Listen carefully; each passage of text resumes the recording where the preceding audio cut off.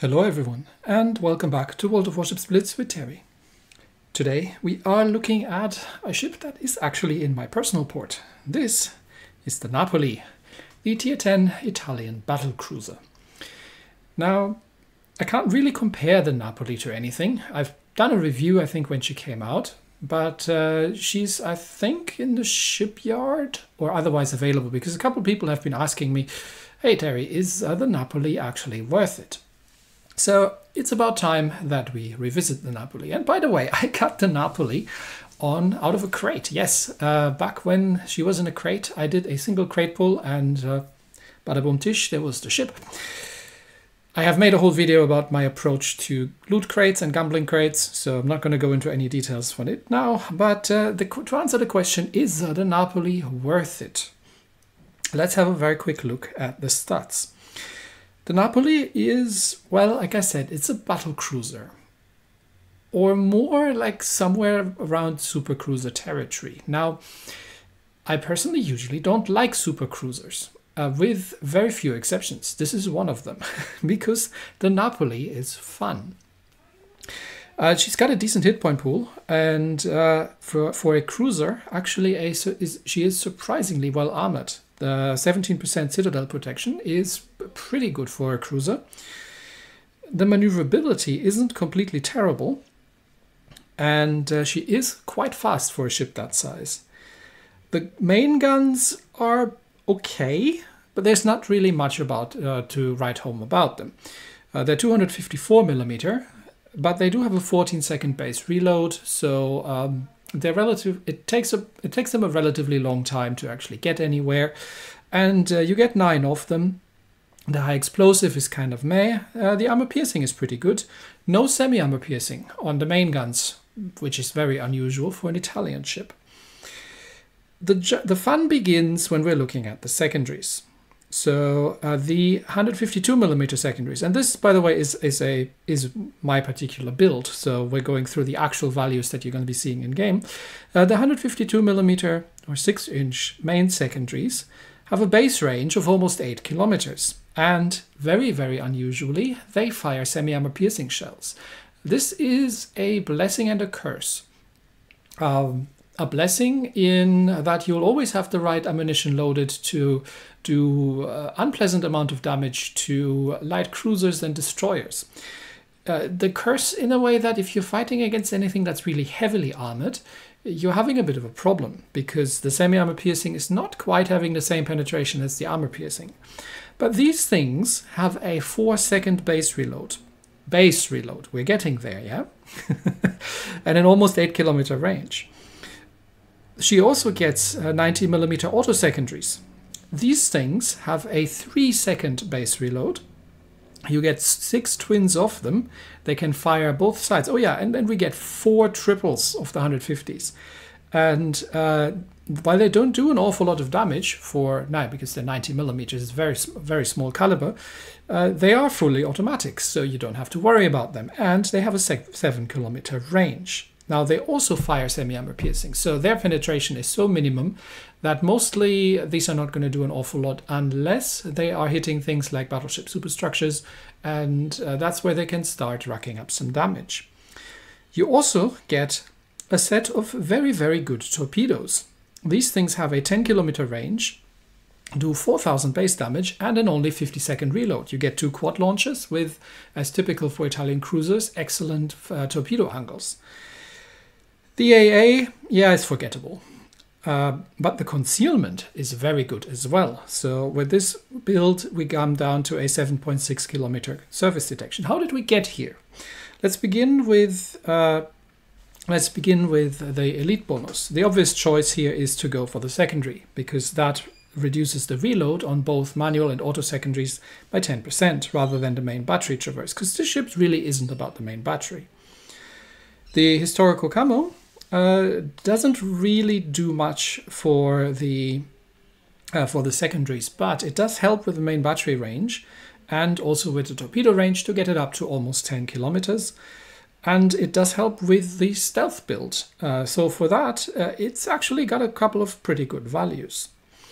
Now, unfortunately, we don't get the German equipment that we can use for improving our secondaries specifically. But we can get the secondary battery mod 1 for getting the reload down on the 150s. Alternatively, we could also use the auxiliary armament mod for a 5% range on the secondaries and the auto secondaries. Given that the AA is very, very forgettable, I actually ended up sticking with the secondary battery mod 1. And yes, this is a concealment build because the base concealment is very good. So we have a just over 7 kilometer concealment in this ship. This is a very stealthy ship and well capable of operating outside of concealment range. Because there's one thing I haven't shown you yet, and that's the ship skill set, because this thing gets the secondary overload too. You get range and reload buffed by 25% for 20 seconds. Which means that with a concealment of 7.6 kilometers and the auto secondaries 7 kilometers base range, you could actually stealth auto secondary if you wanted to, but you don't need to because you also get a very, very good fuel smoke. Oh yeah, and you get 3 charges of the secondary overload. Oh yeah, and it reduces the reload by 25%. So we're getting down to almost 2%. This is a secondary monstrosity and somewhat comparable to the sort of thing that you can do with German battle cruisers. Not 100%, but the extremely fast reload and the extremely long range of these secondaries means that once you have the secondary overload running, she will just start spitting out semi-armor piercing left, right, and center. Now, I do have Luigi Sansonetti here. He is usually on the Italian cruiser line, and as you can see, I haven't really gotten very far in terms of upgrading him. He does have one skill that I am particularly after here, and that is the Sixth Sense skill. That said, if you're building, and I probably will get we'll get another Italian commander and just specifically build him for this ship, because I do want the close quarters combat expert on this one for the secondary dispersion, and I obviously do want the APCS because Sansonetti comes with the specific skill that buffs the semi-armor piercing and the HE, but only for the main battery. And the Napoli does not have semi-armor piercing on the main battery, and the HE is kind of crap, and you shouldn't be using it in most, unless you're firing at destroyers at point-blank range.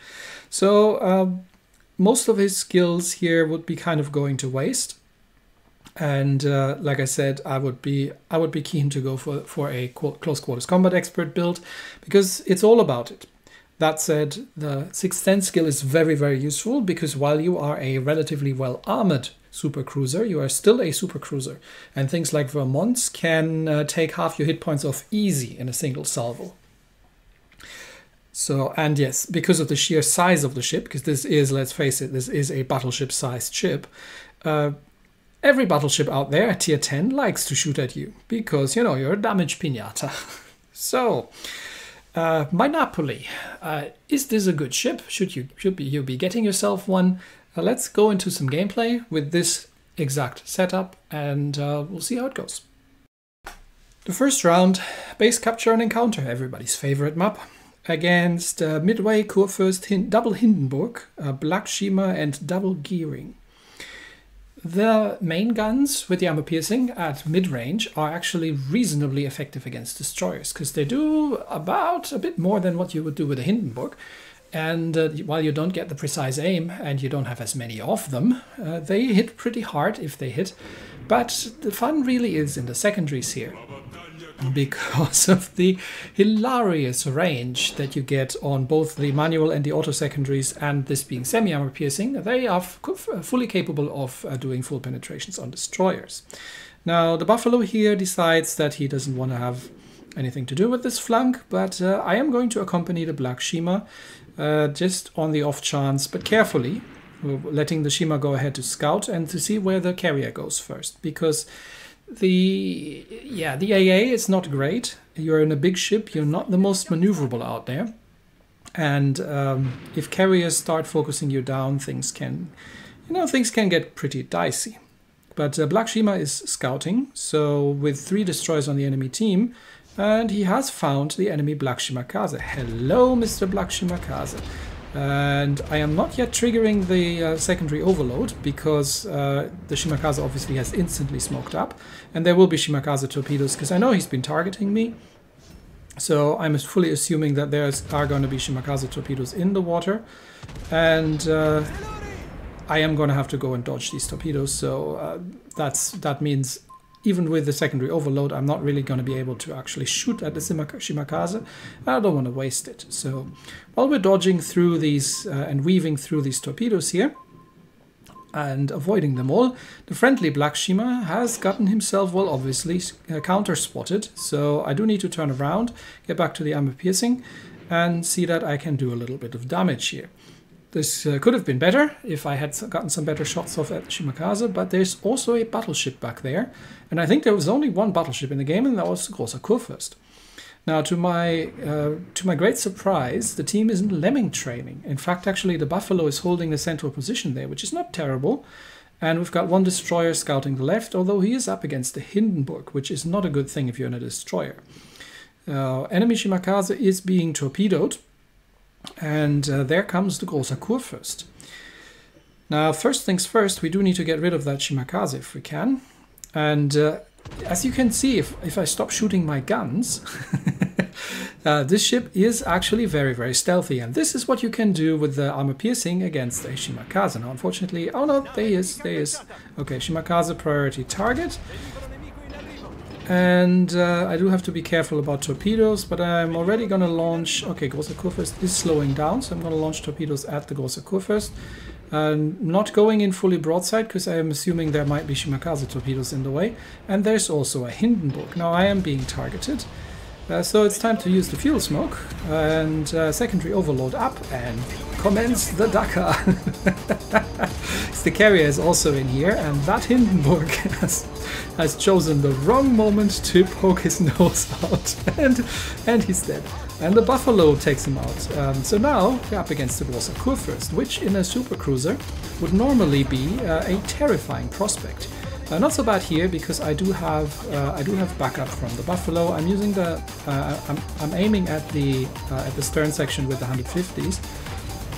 And unfortunately, my secondary overload has expired, but I do have some have some support from the friendly team. And yes, the Großer Kurfürst is hurting, but I can heal that back. And I have one thing that the Großer Kurfürst does not, and that's torpedoes. So while he is getting peppered by my secondaries, I am also going to be able to just send some torpedoes in.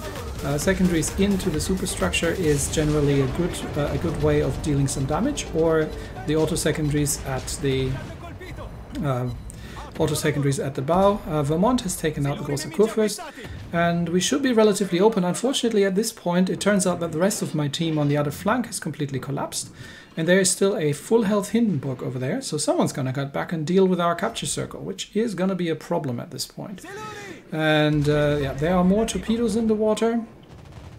And there comes the carrier. Yep, there's no way, there's nothing I can do about it. There's no way to avoid that carrier drop here. So unfortunately, I am now going to have to chase back into the friendly capture circle, which I'm going to switch to high explosive because I'm not assuming that I'm going to be actually spotting the enemy destroyer, which means that the Hindenburg is probably going to finish me off. So that now is the time to use the fuel smoke.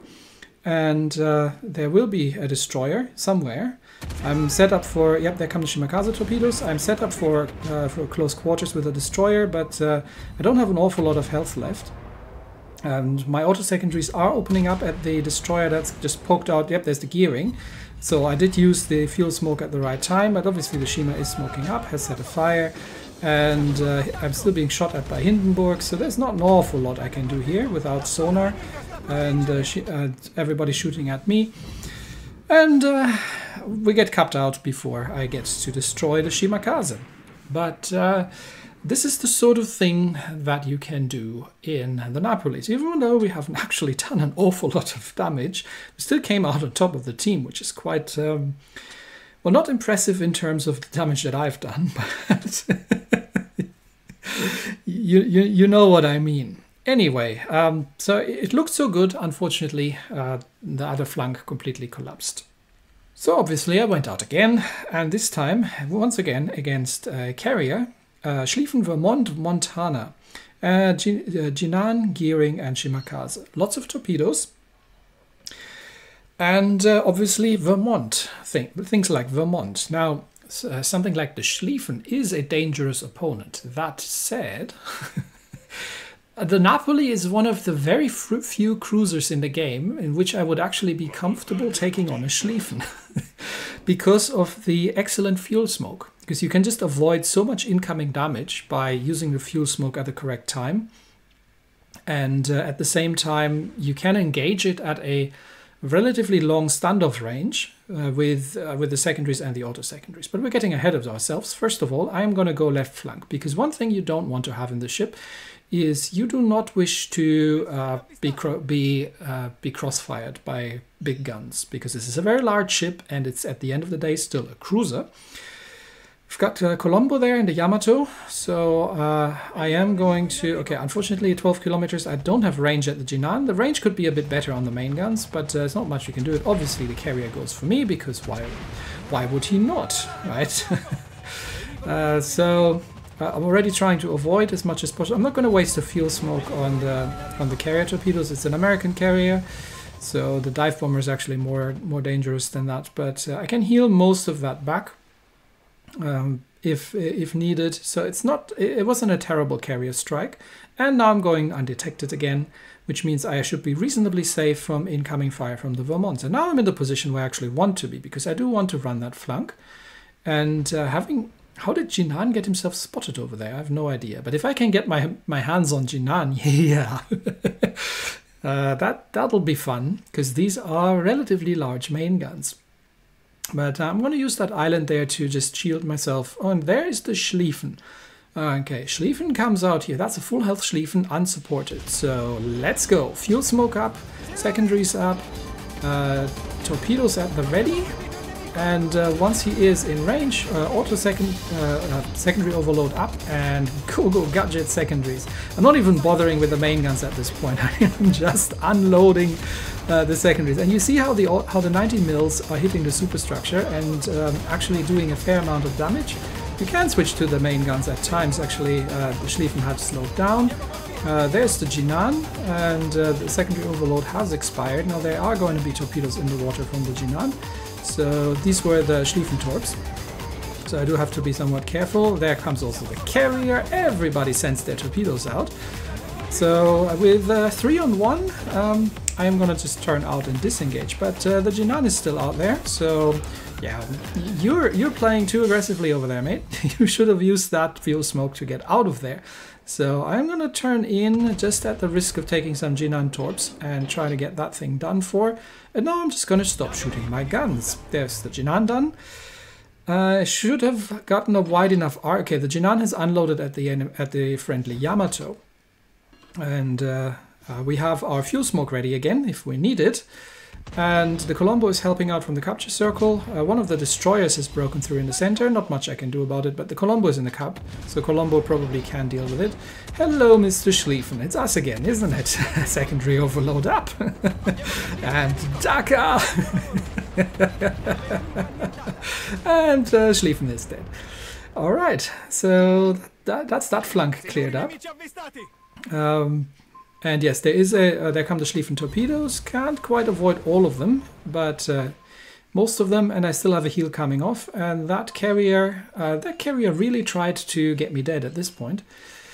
And the gearing, it's the gearing. He sunk our friendly Essex because I'm not sure if he was AFK or what has happened there. But the Colombo is around right next to him, and the Christopher Colombo should be capable of blapping a gearing out of the way. And so given that our flank here has pretty much collapsed, I can't remember what that smoke there was from. Not sure. Might be a bug that the smoke screen doesn't dissipate there, because it looks also that the mapping is still there. But hello, Mr. Essex. You and me, we have unfinished business. Come here, you carrier. And off go the secondaries. So yeah, that Essex is mine very much, and there is still a Vermont, so I do have to be a little careful. But yeah, 254mm main guns, and that is a very dead Essex, which means we are now going after the Vermont. Hello, Vermont. I think he is just out of auto secondary range, but about 9 kilometers should be far enough that we can get the secondaries up. And yeah, the armor piercing is not the greatest, so secondary overload up. And well, that said, at the deck plating we can still do full cleanse against the Vermont even. But the fun is all about the secondaries. So Dakar, go on, mine. And Hindenburg takes him out. Okay, well, oh, Shimakaze. Okay, hello, Mr. Shimakaze. I've still got the secondary overload, so the auto secondaries at the other side are already unloading. And look at the laser precision on those 150s. And I've got the main guns out, but Hindenburg takes out the Shimakaze as well. Okay, well, it's a dead Shimakaze, and I am happy with that. But you can see the potential, and the Christopher Colombo is still playing with the gearing. Stop playing with your food, Colombo, just finish that thing off. Well done to the Christopher Colombo for guarding the friendly cap, though. Otherwise, we probably would have lost to capping here.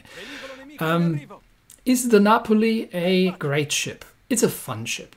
It's just like the German battle cruisers. It's a really fun ship. It's got long-range, hard-hitting torpedoes. It's got hilarious secondaries, but you're not going to set any fires with them. So you kind of need to know how to use them against harder targets. But the sheer amount of damage that you can do with these secondaries is quite fun, especially if you're not just being targeted by the enemy team. And let's have a look. Yeah, we've done about 25,000 damage just with the secondaries, and we haven't even played in secondary range that much. But if you can play within secondary range more reliably and can use island cover, this ship is a very, very nice combination of damage output and a good survivability. The obvious downsides is if you're getting focused by big guns, you've got good survivability for a cruiser, but that's about it. That said, this is a great fun ship. She doesn't always do the most amount of damage depending on how things go and what kind of situations you get yourself in, but you can have really, really good games in the ship as well. And I like to compare her a bit to the German battle cruisers. She kind of plays almost a little like that, just with the if the enemy team lets you play in secondary range, which is 7-kilometer base plus 25% from the overload, then the amount of damage you can do is quite hilarious. And yeah, it's a fun ship, and I'm willing to take on most things in a one-on-one in this ship. And for me, that's just, you know, that's just the important thing, that it's a fun ship to play. It's not super meta. It's not going to. It's pretty useless at long range because your main guns only have a 12-kilometer base range, and if you get focus fired, then, you know, there's little you can do about it. But the combination of great firepower plus very good concealment plus fuel smokes plus hilarious secondary overload means that you have a lot of flexibility to deal with all kinds of situations. And for that, I love that ship. So if you feel that that's something for you, well, here you go. And that's it for me today. Thanks, everybody, and I will see you next time. Bye-bye.